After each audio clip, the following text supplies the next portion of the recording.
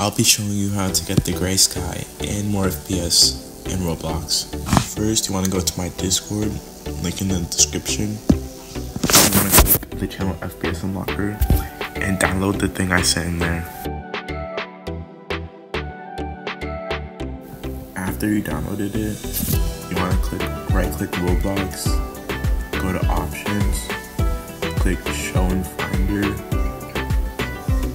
then right click the Roblox application again, click show package contents.